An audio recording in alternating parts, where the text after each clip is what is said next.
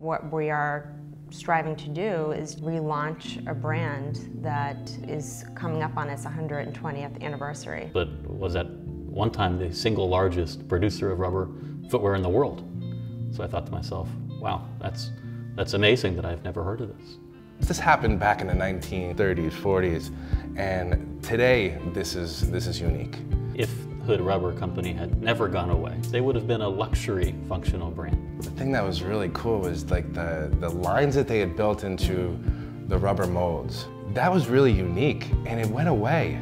Nobody picked up on that cue and kind of drove it forward. We're bringing waterproof to shoes that look great.